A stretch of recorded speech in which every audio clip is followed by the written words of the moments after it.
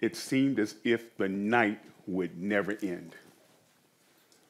When my alarm went off at 3:30 in the morning, quite frankly, I was overjoyed. My anxiety had been established by the fact that this was going to be my first day of clinical experience in medical school. I was both elated and I was very, very afraid. My main concern was that everything had to be in place. I wanted to be the perfect projection of a young physician, even though I was 6'4" and 350 pounds. Oh, my white shirt was perfectly pressed. My tie, belt, slacks, shoe selection on point. I was ready. I really felt I had arrived. When I went into the hospital at 4:30 in the morning, there was already the bustling of healing activity. And I passed this African-American custodian that had worked for the university for decades. He looked up and saw my white coat, and you could see his chest filled with pride as he said, "Good morning, doctor," followed by a tip of his cap. I nodded and flashed a big smile in recognition of his salutation, but I knew that I was a rare sight that was the source of the pride he felt. As I got on the wards and I did my preliminary review of patients' charts, I went to join my other fellow medical students in the nursing station to wait on our resident to make rounds. An interesting feature of this group was that I was the only one with genetically placed pigment in my skin. Oh, but make no mistake. We were all joined on common ground of wanting to be healers. As we went into the first patient's room, who happened to be white, the peacefulness of the morning was assassinated by the shrills of a frightened and hysterical individual shouting, "Get that big black nigger out of here." Ladies and gentlemen, just like Frederick Douglass did in 1852 about slavery, I come here today to tell you something about being fat and black in America.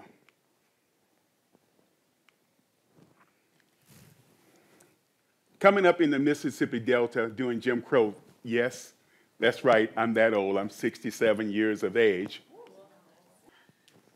I have known the heavy hand of humiliation of racism. But in spite of this, I believe in this country. And I believe that the American dream was for me too. I did this even though I witnessed firsthand my parents walking through a gauntlet of KKK members just to secure the right to vote. I felt this way even though I had been educated from a little boy not to look a white woman or a white girl in the eye, lest I wind up like Emmett Till. I believe this even though if I wanted a milkshake at the Rexall drugstore, I had to go to the back door. I have been called to the bank in Morehead, Mississippi, by the bank president to be told that he could not guarantee my safety if I went to a University of Mississippi alumni meeting because it was in an all-white country club. Yes, my friends, I have felt the bounding pulse of racism in ways too numerous to count. But today, as I stand here, I'm here to warn you about a more powerful, more startling, more broadly impacting menace: weight stigma, fat shaming, size discrimination, and bias. Now, obesity has dominated the airways and the headlines. 6 out of 10 Americans in this country right now are either overweight or obese. 6 out of 10.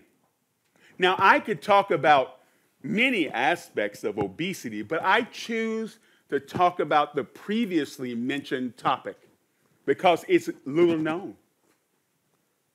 And I do this because we have to have an alarm to go off, an alarm of awareness that this exists. There are those who looked at me at 460 pounds, and they judged me to be inferior and a target to be ridiculed because of my excess girth. The rationale for weight stigma, fat shaming, size discrimination, and bias is built on the premise that I am a defective individual, unsanitary, unhealthy, unattractive, stupid, lazy, and lacking self-control. You know I'm telling the truth. But I want you to ask yourself these questions today. Would you have the same posture for a diabetic that you saw go into a dialysis center? Would you have the same attitude towards a person with chronic lung disease shackled with an oxygen container? Would you have the same temperament for a person that lost their hair to chemotherapy while battling cancer? And finally, would you have the same bias for someone in rehab battling a drug addiction? If you are still pondering the answers to these questions, I will answer for you. Absolutely not. Because each and every one of those examples that I showed you today were people who were challenged with medical disease. And it automatically generated a sense of compassion for their plight. Well, guess what, my friends? Obesity is not a choice. Obesity is not a character flaw. Obesity is also a medical disease. As I look around this venue today, I see that we still have skeptics as to whether or not this issue actually exists. Well, just recently, a breakthrough new drug was released that could safely and reliably be used to treat obesity. And guess what? The insurance companies declined to pay for it. Now, they would pay for the same drug in a lower dose to treat diabetes, but they will not pay for it to be used for obesity, because for obesity, well, it's only a vanity intervention. A vanity intervention. Now that I have injected you with greater awareness, the question of the hour should be, where do we go from here? And I would like to offer these takeaways. Be aware of your own prejudices. Let's start there. 2, educate yourself about the issue at hand. Educate yourself. Always try to be a healing presence. Expose your children and others to other cultures, other people, so they can understand that the world does not revolve around them. And finally, speak up. When you hear something hurtful, be bold enough to listen to your heart and speak up. Now, these countermeasures share common ground for both groups of challenges because, my friends, racism, weight stigma, fat shaming, and size discrimination and bias are members of the same family. Now, to continue, I would like to introduce to you the importance of language. I believe language is the best place to start if you are to induce change. And I would like to start with racism first. And in particular, the negative implications of verbal microaggressions. You probably are familiar. Let's go over some of the more common ones.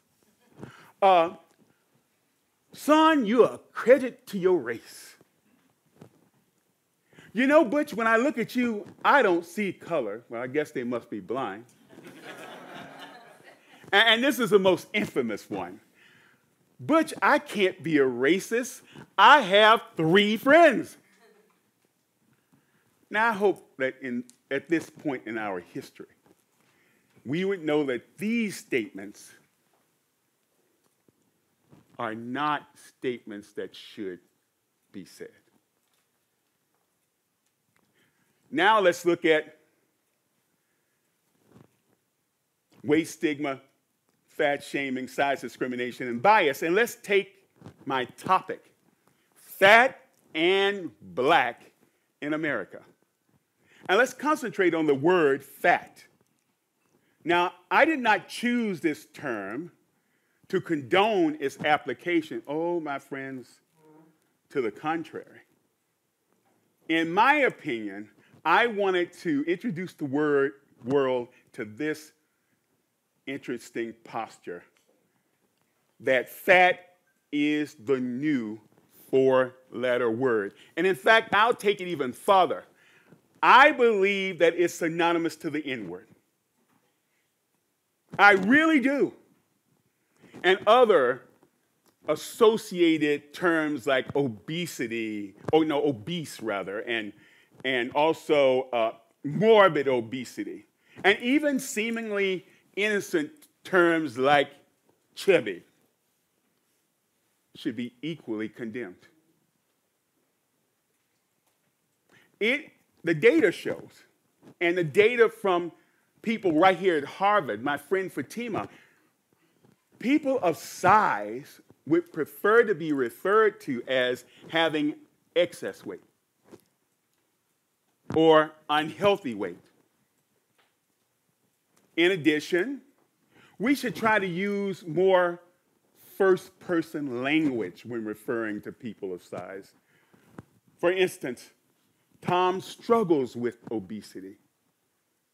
And the reason we should do this is because the data also reflects that when you misuse or do not use language appropriately, it can promote stigma.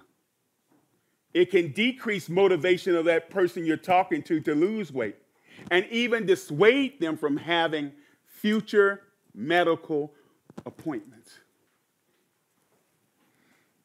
Remember, my friends, your mouth can be a lethal weapon. In spite of the horrors of racism that exist today, in spite of a long and protracted journey to change, I stand here before you with a smile on my face and in my heart. And my demeanor is dictated by hope. And in the words of a great American, the audacity of hope.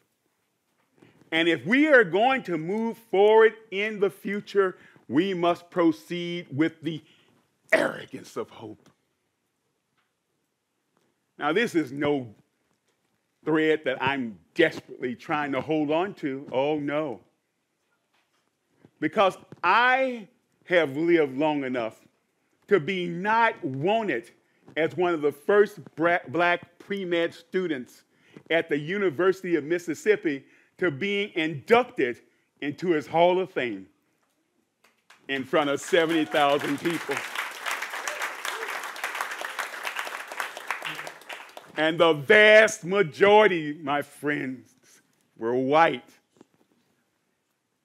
Do not tell me that I do not have reason to incubate change. Ultimately, my belief in success is bred by my faith in America and its people. That means my hope is centered on you, pretty lady, on you, you handsome sweetheart of a gentleman, and you, my brother. The flame of reform has been united, and it shall never be extinguished. And just like Frederick Douglass in 1852, as he ended one of his most famous speeches, my fellow Americans, I want to leave you with an upbeat message, because in spite of my presentation's early negative societal outlook, I want to leave you where my heart really began, with the arrogance of hope for our future. Thank you for tolerating me today.